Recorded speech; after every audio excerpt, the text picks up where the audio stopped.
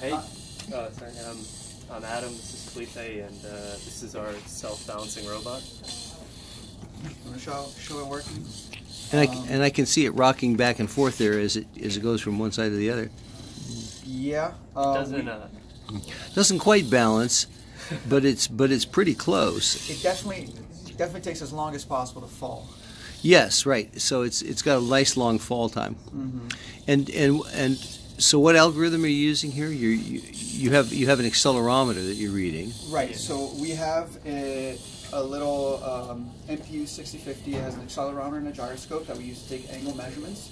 We tried several different filters on those measurements until we settled on one that mostly relies on the gyroscope because the readings are so quick that we find that those the gyroscope readings are just much more consistent. The gyroscope works really well in the short term, so we high-pass filter it, and then we low-pass filter the accelerometer so that the angle doesn't drift too much in the long run. But one of the major things we noticed was that our motors just can't really provide enough torque once the angle deviates by a certain amount from upright. It will just completely, it'll run away from us. We can't really recover. So you think part of the torque limit on the motor is what's Yeah, that's our best bet.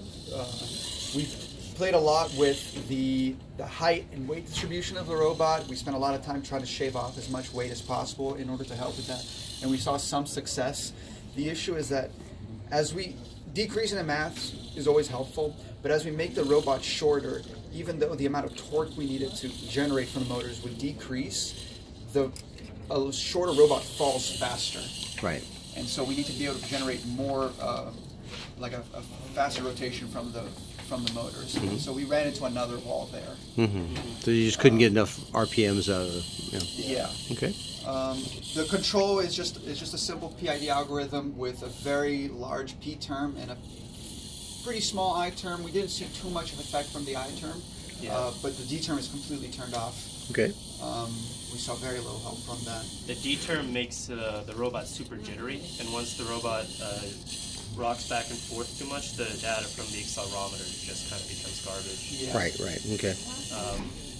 And another thing, the I term doesn't really matter because, like, by the time the I term accumulates to the point where it affects things, It's already fallen over. it's all I mean, I think that our P term is set to about 500. it's set to 500, which means that at 2 degrees of rotation, the robot is about 80% full. Okay. Output. So it's ramping up pretty quickly. Very quickly.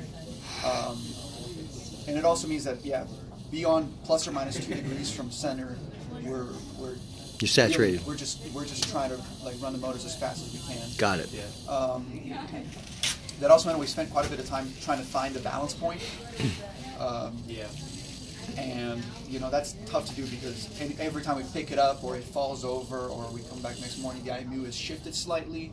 And that really affects. So we have the balance point and P and I terms all connected to potentiometers that we can very easily access and modify. Really made our lives easier. So you'd have to reprogram to change PID. No. Right. Got it. Or to effect where the vertical position was. Right. Yeah. Okay. Well, thank you.